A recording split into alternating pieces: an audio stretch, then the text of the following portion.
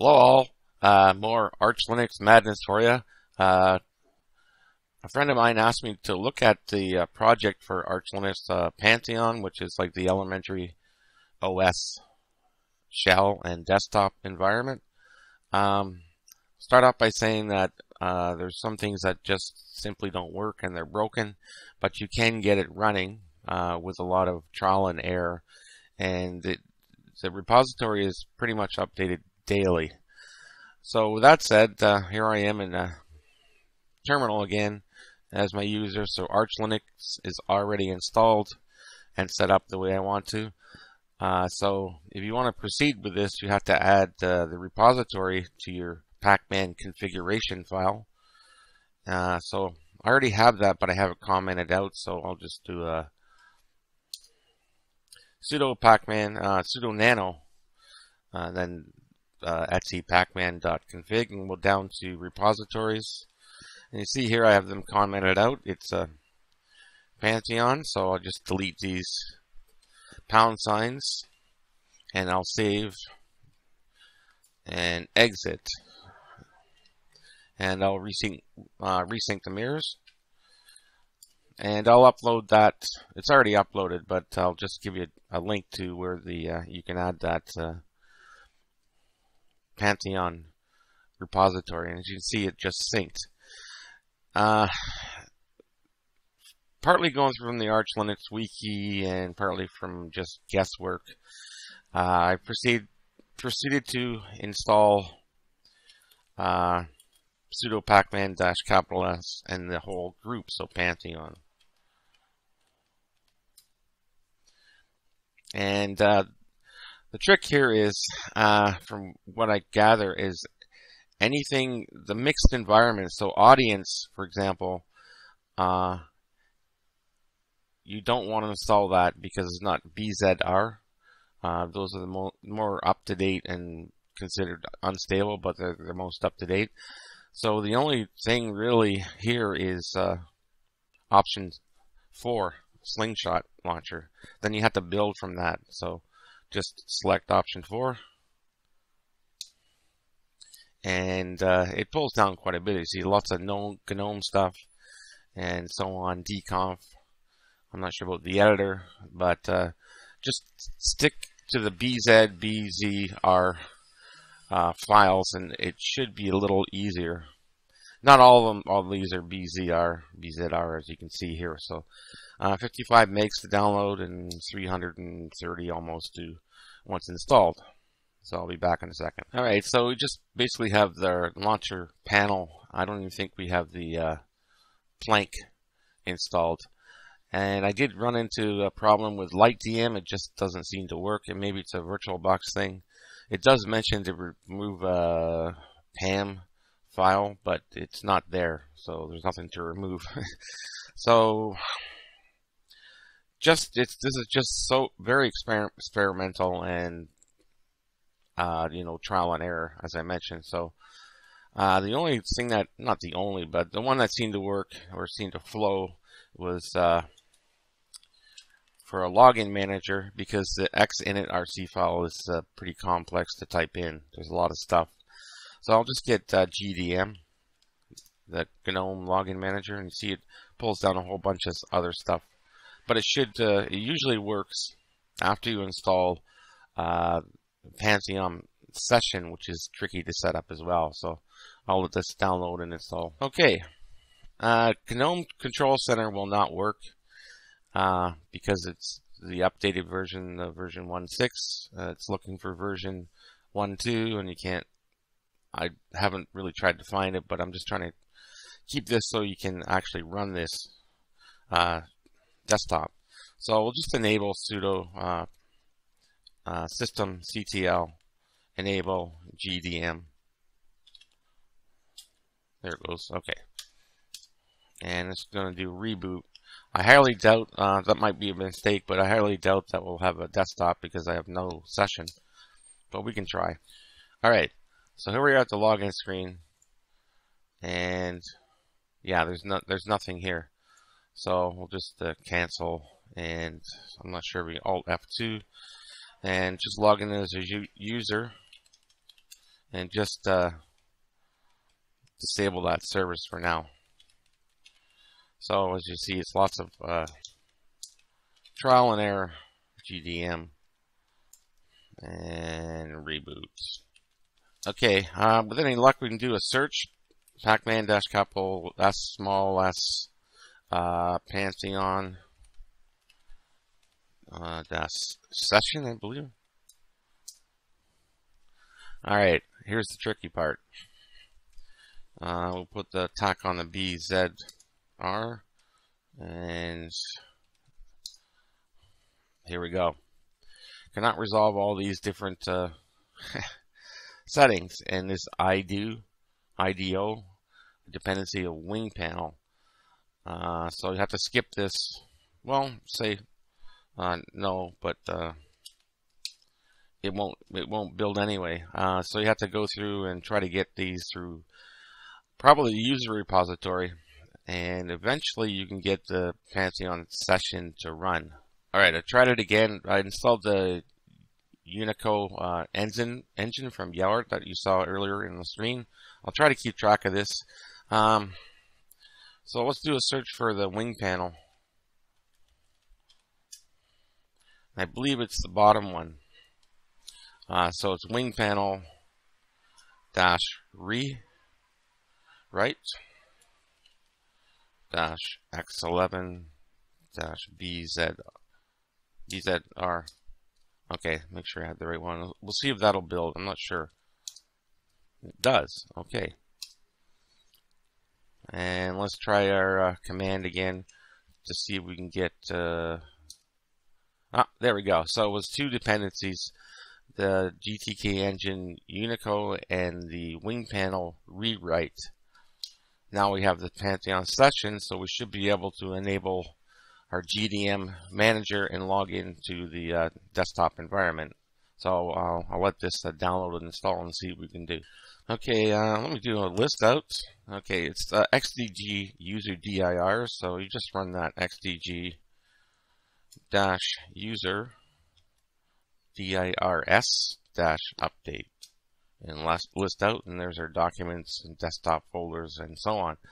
The terminal is a mess. It's looking, I think it's looking for some kind of executable file, but I just found it easier to install another terminal. So I usually use xfce4-terminal. Maybe not the best thing to be trying like this, but it seems to work. And also I get LeafPad. Scratch is okay, the default, but LeafPad is very, very simple to work with. And I'm not sure if Plank is there yet. Whoops. No, we don't want to do that. Plank. Oh boy. So as you can see here, the Plank theme is installed from Pantheon Unstable. So we want the Plank. I believe the second one, Plank.bzr.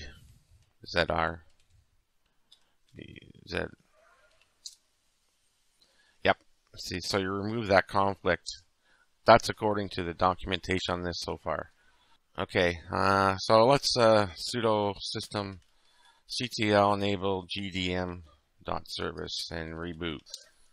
So when you get to the login screen, just hit your username, hit this little gear icon and choose Pantheon, and then you sign in with your password and see what happens. Okay, good. We have no wing panel. I don't even know if the menu is working. I can't tell, but at least we have a couple of things. We have LeafPad, and the weird thing is, if it's not coded, I don't know how this works, so I'm just guessing if the whatever program is not coded with the Pantheon settings, things like this, these buttons won't work. So either just Control Q to quit or Alt F4 to close that program. We need the file manager. That would help a lot. So I'm going to Alt F2, Control F2. Is that going to let me? Nope. Control F1, Control F3. There we go. Okay, so log in, and look for the files program.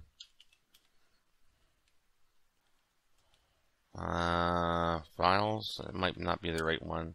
Oh, there it is. Okay. So Pantheon dash files, that's the file explorer dash B that are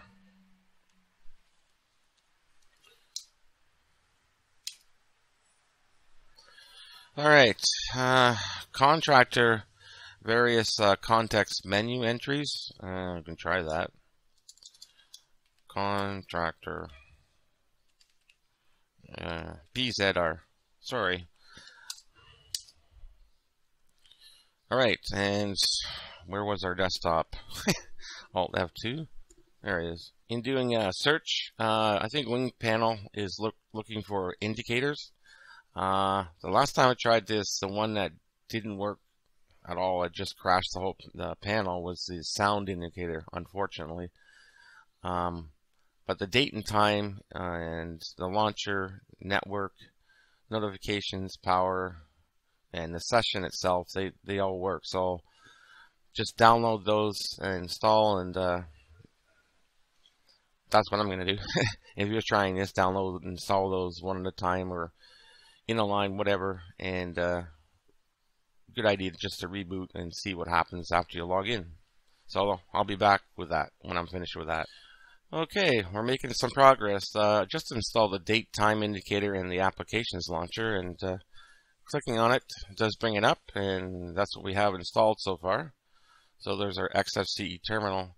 So we have an access to terminal into a file manager and a text editor. So it's enough to get you going on building the Pantheon desktop environment. So for example, I just installed the indicator session, and there we go. We have our session, and now we can shut down, suspend, log out, lock, and so on. And I wish the sound worked, but it doesn't. The network does. The indicator works, but there's no. I'm not sure why it doesn't open the network dialog. I know Network Manager has to be installed, but even with that, it didn't seem to work. Okay, so I installed a web browser, and he's not showing up here. Other internet, probably a restart will do. Oh, by the way, if you don't want this blank configuration, just take him and he's gone.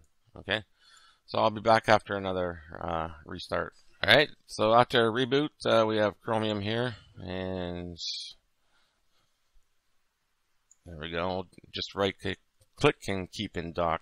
All these names, the control center, it's Switchboard, I think. So I'll just do another search, Switchboard. Okay. Oh, maybe that's why I didn't get the network plugin. Okay, so we just want to start with the Switchboard, and again, you just have to build these one at a time, basically. So we'll copy. But you can see the elementary OS aspects working already, so I'll just install that, and either log out or restart if it doesn't show up. And yeah, there's all the stuff it does suggest. The elementary tweaks comes in handy. Keyboard plugin, I'm not sure if that works, but again, I'll just install these and see what we have after. Okay, so that's pretty much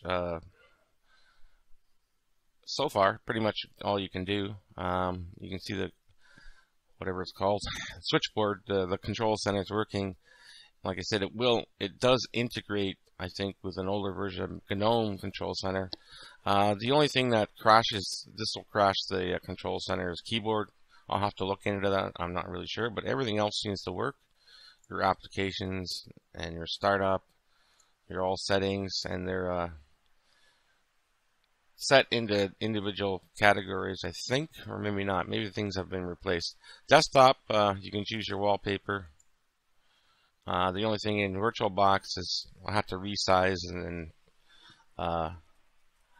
just resize the Virtualbox, and the wallpaper kicks in. Don't ask me. I'm not sure, but it does work.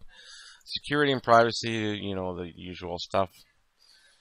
Power works fine, and everything else. And sorry about that. The network does work. I just forgot to install the plugin. So if I go to here, network settings, it brings this up. And unfortunately, as I said, these buttons will not work with certain applications.